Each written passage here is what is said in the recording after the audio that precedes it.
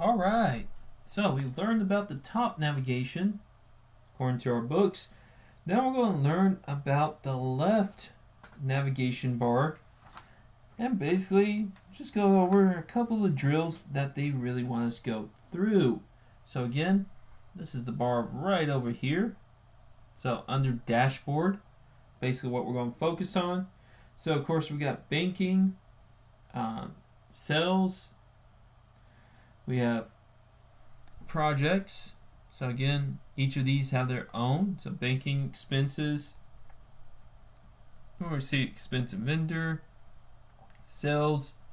Here's all our sell information from customers to invoices to products and services, projects, payroll for our employees, time entries, our reports, which we're going to use quite a bit, taxes, mileage. There's the account, my accounts, and live bookkeeping. Again, if you just need a live bookkeeper. Because, a dead one just doesn't work. We need them to be alive to help us out.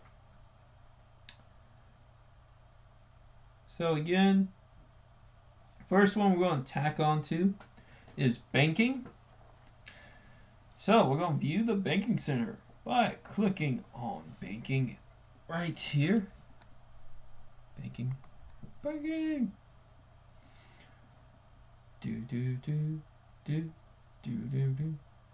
So here is our fancy banking center. This will basically include all transactions that have been imported from whichever accounts you have linked up, and checking, savings, your credit cards, and it's going to actually try to categorize them or find journal entries or deposits or checks that we've already done. Like right here we can already see records found, and then we got stuff that's getting put in uncategorized income, which we would change to the correct income. And again, we're going to show you all of that as we move forward. Again, just an overview to show you how items are happening. Okay, again, nice little feature to show our banking. Then we got sales. So if I want to see all sales that are going on, or basically our sales overview. Let's see if overview is better. There's our sales overview. Okay, so we can actually see our sales overview. This will give us some instructions of what's going on. We can also go to all sales, which as it states, does show all the sales that we have in our QuickBooks. This will also list estimates, unbilled activities, overdue invoices, open invoices, and payments received. We love them all. So, need to receive payment. If they are closed, most likely we have received the payment. We hope so. Mostly also paid. Paid's a good one to actually show paid, but closed. Ooh, never mind. Those closes may not look all that happy, but they are payments in themselves, so we have different things going on. Could have some credits also going there. Those are going to be fun to look at as we move forward. Again, we can actually import transactions from Square. Nice. They have that feature on the demo or the link. Here's all of our new transactions, so we can create any new transactions. We can also change up the columns, print, and even export to Excel. All of those are nice and fun features. You can even do batch actions if you want to print, send transactions, remind. Now,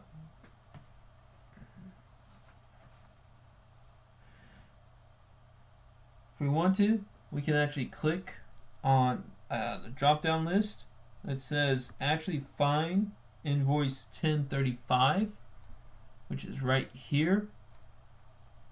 from Mark Chow, $314.28. And if we click on the arrow for receive payment, which is known as an action arrow for us, or drop down menu, but sometimes drop downs go up. So basically we're going to call this an action column. We can scroll through the sales center until actually it just wants us to show the action. Okay, cool. So scroll through the sales center till you find refund 1020. Okay, so we're going to look for a refund now. And this is going to be from Pry Cakes. There it is, refund 1020. And basically their action list, because it says send, again, clicking the arrow only gives us print. So a little bit of different fun things. Receive payment gives us print, send reminder, share invoice link, print packaging slip, view edit, copy, delete, and void. We don't want to delete a lot. I will tell you a lot of times, if it's past closing and you've done your taxes, do not delete, just void. Okay, that's just a accountant telling you what's going on.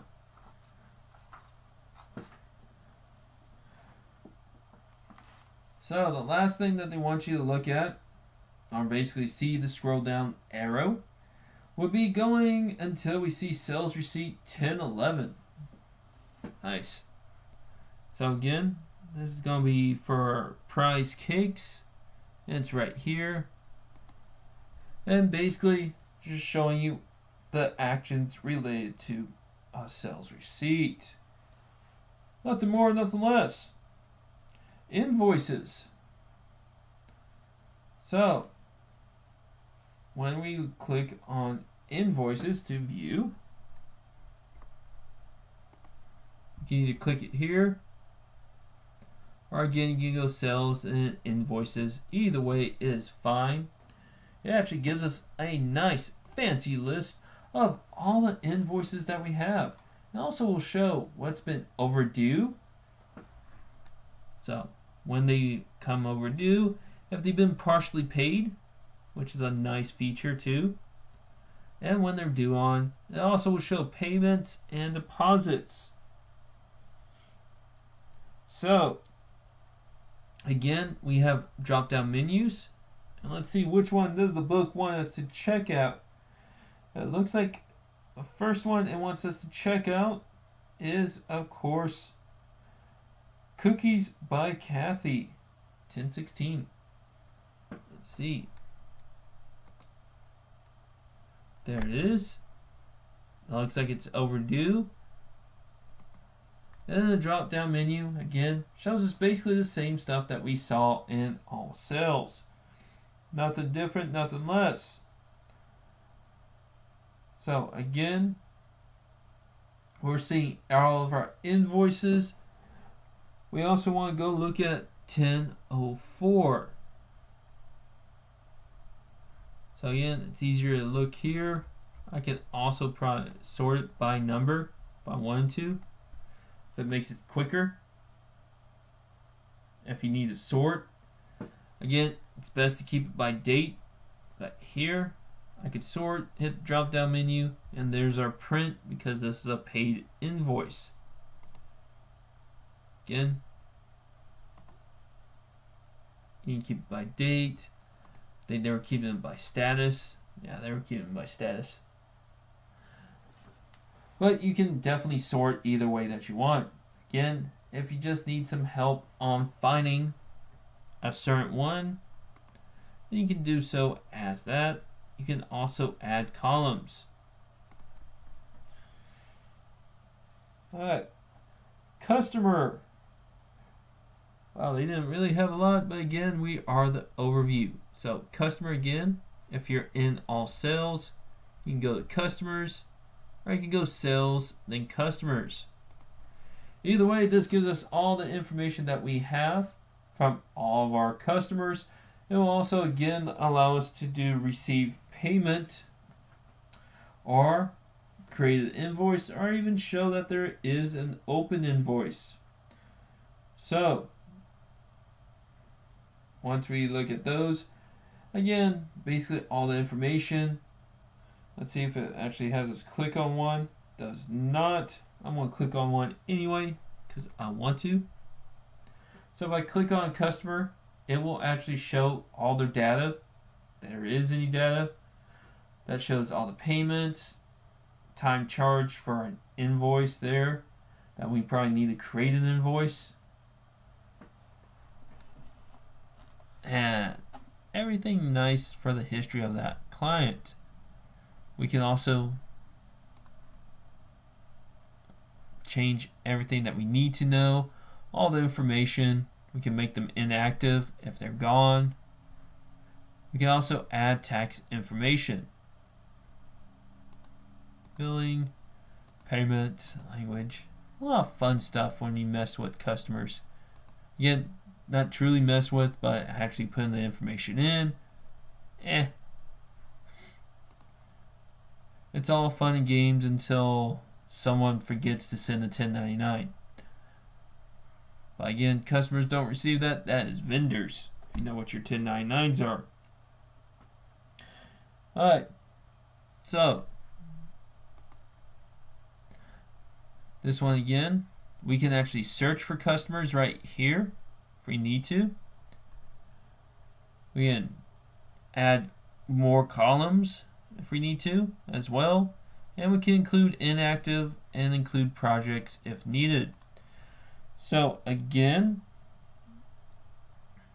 if you hit receive payment, the actions will show right here where we can create statements, create invoice, sales receipt, or estimates. We can even send the payment link if we have one already in QuickBooks.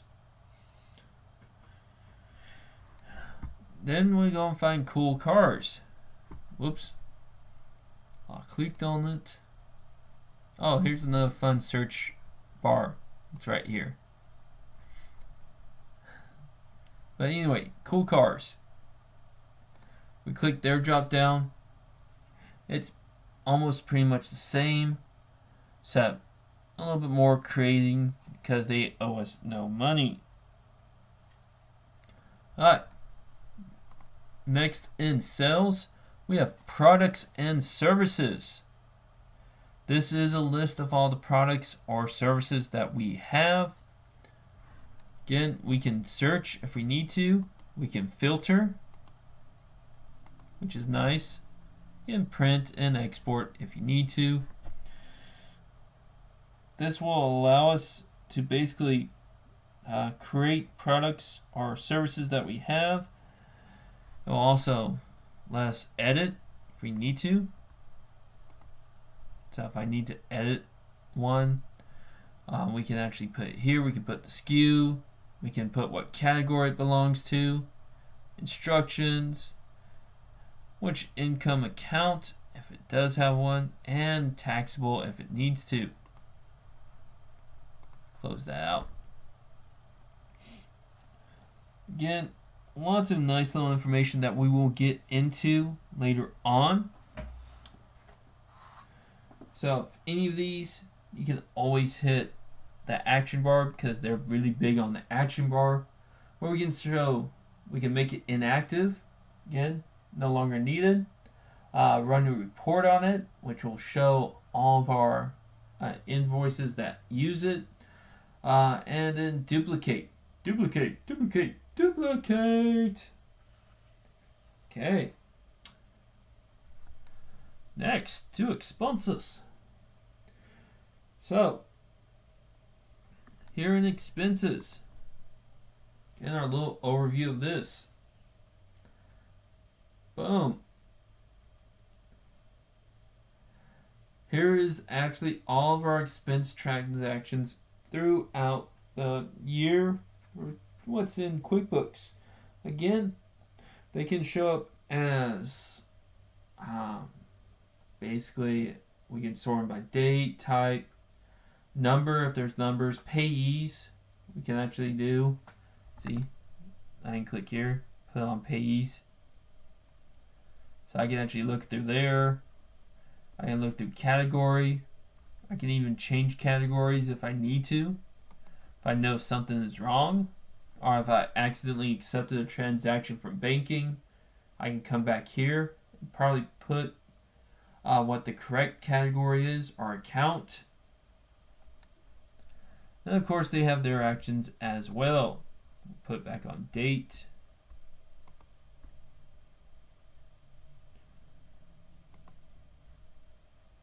I think we're going to have it like that. So when we look at these, we can again export it to Excel if we need to, print it, or anything else that really helps with expense.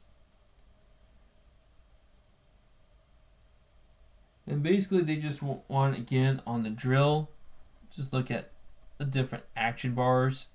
So again, view edit has copy delete, schedule payment, shows mark as paid, view edit, copy delete. And let's see if there's anything else. Nope. So we really don't have much going on there. Close that out. Make sure I'm not missing anything. Since I changed up the search. Nope, everything is pretty much still the same. So just a few little different items. We have view edit. Doesn't look too much of a print. But again, if we see print, it's going to be much like the schedule payment. Alright, vendors. Vendors in themselves. So again, here's a list of vendors, just like customers, except just a few little differences. So again, same information. We can search for our vendors as we go. But we can also, if we need to create a bill, we can. So we'll create expense, write a check, create purchase order, or we can even make them inactive. Or push on an insurance. There we go. This says make payment. We can create a bill, create an expense. Again, just getting used to all the drop down bars.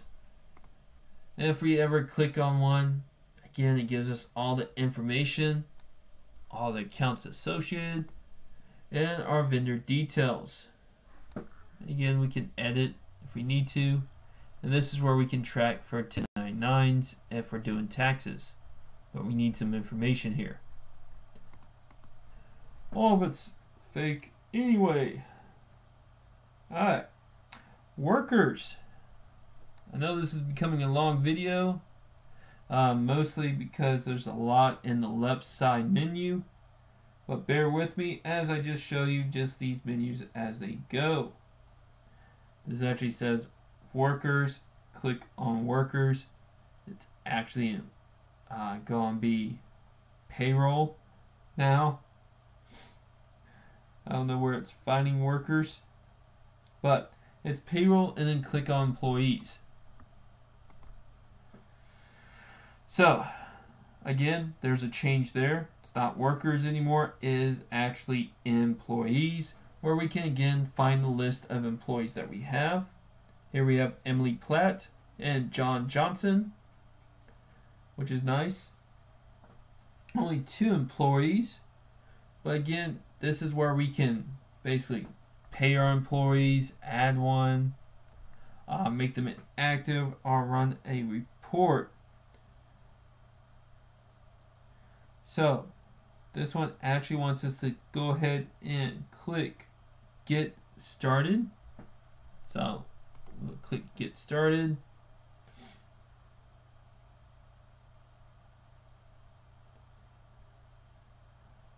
And boom, boom, boom. Waiting it on.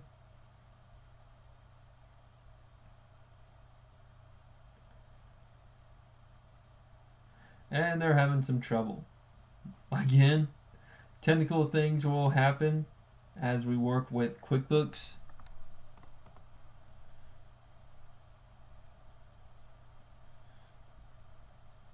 So let me see.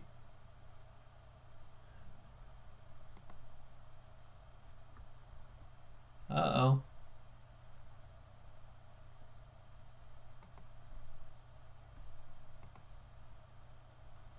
Let's see if we lost everything for this one.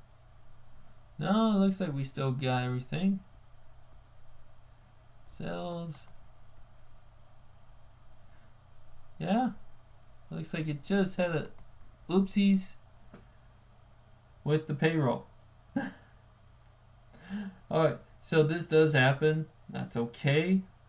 Again, basically with this overview in itself, it will show how now that it started. I don't know if I can refresh. Let me see if I can refresh real quick. Nope. So basically I have a little error. That's fine. All that it will show you is basically, again, all your payroll that you have. It will show again your employees, which of course mine won't. It's having troubles. So if it does happen, we will come back and reload it, but that's okay. If this does come back for me, I can show you. But right now we do have our contractors. So we would have workers, probably more workers. It's showing more workers on the book, but we only have 2, so I'm not too worried on that.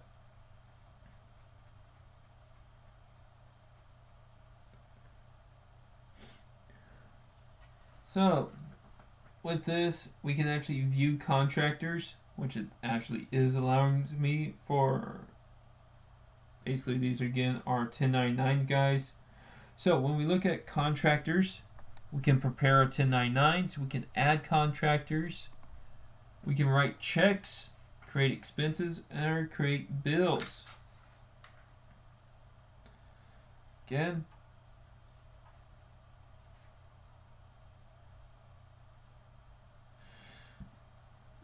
since we do have this also activated now, it is activated, it's just I have an error. So hopefully that will be fixed. You can also know here on taxes, we now have payroll tax. It has been added. And you will find information also for sales tax.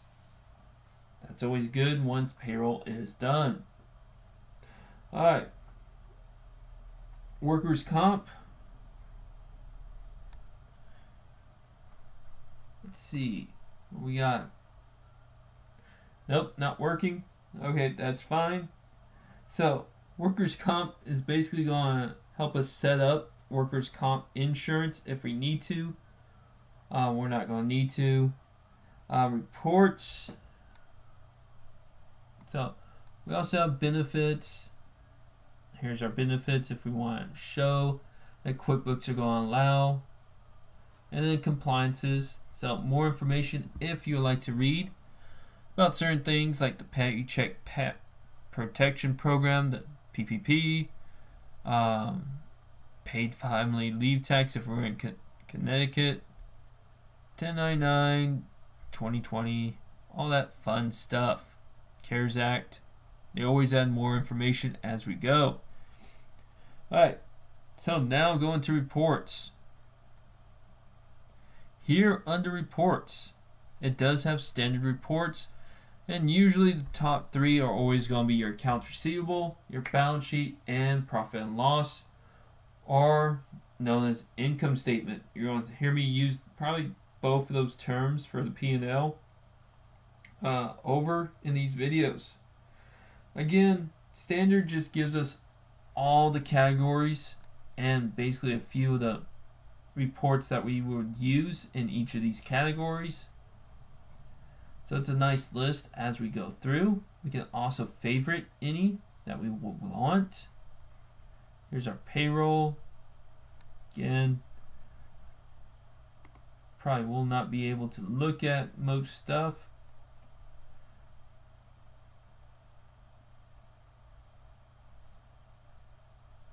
But alright, I can. It gives us all the employee data. So here's old employees and new employees. So we at least can get to the data some way. Back to the report list.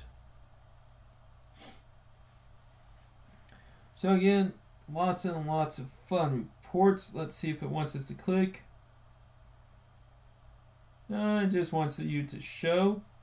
Not bad. Again, you can look through these if you want to see all the different reports you can make. We're only going to focus on a few. Again, there's a lot more.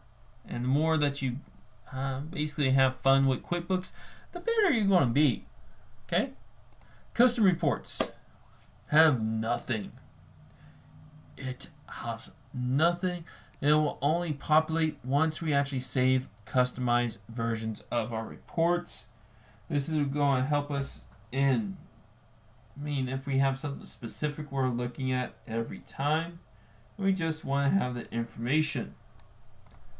Management reports is only really showing 3, but these in themselves will actually show basically certain things that the managers want to look at very quickly. So we can edit, send, export as PDF, export as docx, copy.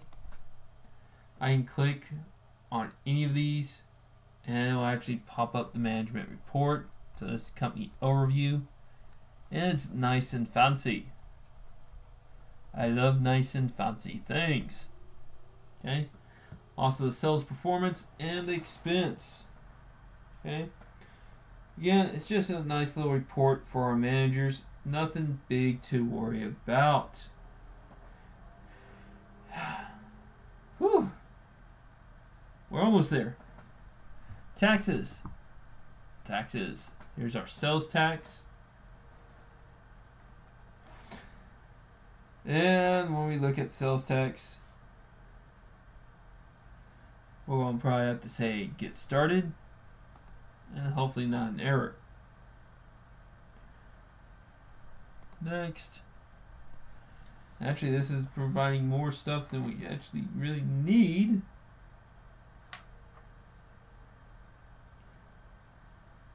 So I'm just going to apply California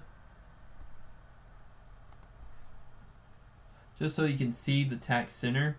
Again, when these are test drives, they basically reset as soon as you exit, so no worries. I just want to show you how it looks. Okay.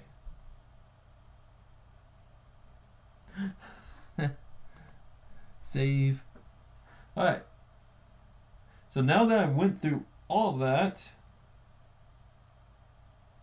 hopefully it loads up real quick, or it takes its sweet time.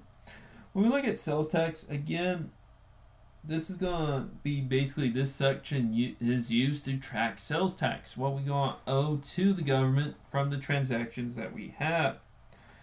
And it's going to be mostly divided into sales tax owed and recent sales tax payments. We want to always use the sales tax subsection to record our sales tax payments. If you pay sales tax as a bill or write a check, the payments will not appear in recent payments list. And it's going to be making it a little bit more difficult to basically reconcile and get that payment request or notification off your sales tax, as this is still trying to load. Let me try and go to reports and back to sales tax. We'll go monthly. There we go. I might have missed doing that. That's okay. But again, here's all of our sales tax, and will actually tell us upcoming. It can help us view the return. We can even go back to sales tax settings and add rates if we need to. Add agency, which again we can do if we need to, like if we have to pay sales tax in Texas. We can actually edit, make it inactive. We can turn off sales tax if we need to, if we no longer have anything that's sales tax applicable.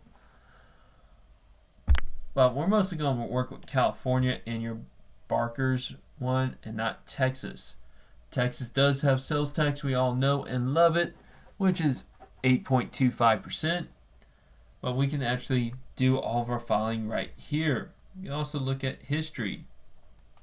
Okay, our return is still working. But what we got to do and what is upcoming.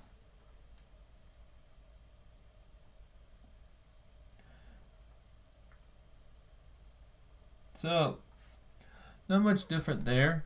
We also view the return if we need to.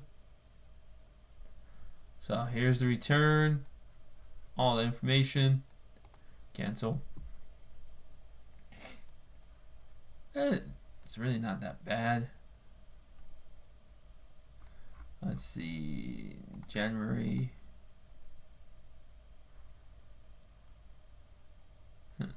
Was due, not bad. Payroll tax, again, same thing that's really going on is, one, we have a server down. But when we look at payroll tax, this is what also have basically all of our tax information. So tax payment history, which there shouldn't be any for this one right now. Whoops, went too far back. Payroll. Okay, tax liability, compliance resource. We can even look at filings. So archive forms from the past. Employee setup, employer setup. All this information to help us actually get our payroll in order. Okay. Again, payroll has to be on for us to do it. We must have payroll and to see all of our information. Counting. So, in the accounting section, again, we will have our chart of accounts, where you can see your chart of accounts. This is all the accounts in your books.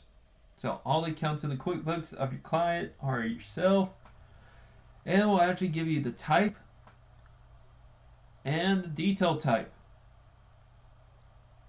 So, it will tell you if it's assets, liabilities, retained earnings, basically equity, revenue, expense, and it mostly keeps it in that order. Assets are first, and then some liabilities. We have a few equity, then it's income or revenue, cost of goods sold, and then expenses. Then it'll probably have other down here as likewise. Again, from here we can run reports if we need to. We can change, we can edit, we can even make them inactive.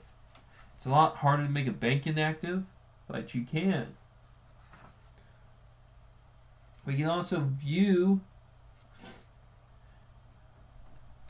any inactive accounts. So if I click include inactive,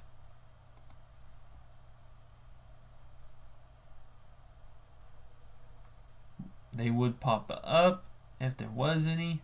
Doesn't look like we really have any inactive accounts right now, but we can definitely run reports again, whatever we need to do.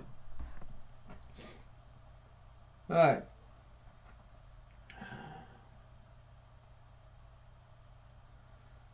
Next is telling us to open reconcile. Really, it's telling us to open reconcile? Yeah. So reconcile right here. If you do have accounting tools, Again, I'm going to hit get started. Apparently it wants us to get started on everything. But here we can reconcile our bank accounts. So we have to tell which bank account that we want, what is our ending balance, and our ending date. Which of course we don't have any of that right now. It just is showing you. But once we actually start reconciling, which again we're going to do in later chapters, you can see how this function works. We're going to go through it. Have fun. Last but not least, the My Accountant. We click on that. You can invite an account this way also. I just like it going through Manage Users. But here, you can actually invite any account that you need to. Just put in the accountant's email. Again, if without any error, you put in mine. Boom. And then hit invite. Again, since I'm in the sample company or in landscape, it won't work because I cannot be an accountant to the sample company. Alright, so that actually concludes this drill. So we're going to come back with some keyboard shortcuts, and then that, only a few other items left. Yeah, that's about it. We're going to close it up with one last video. Okay.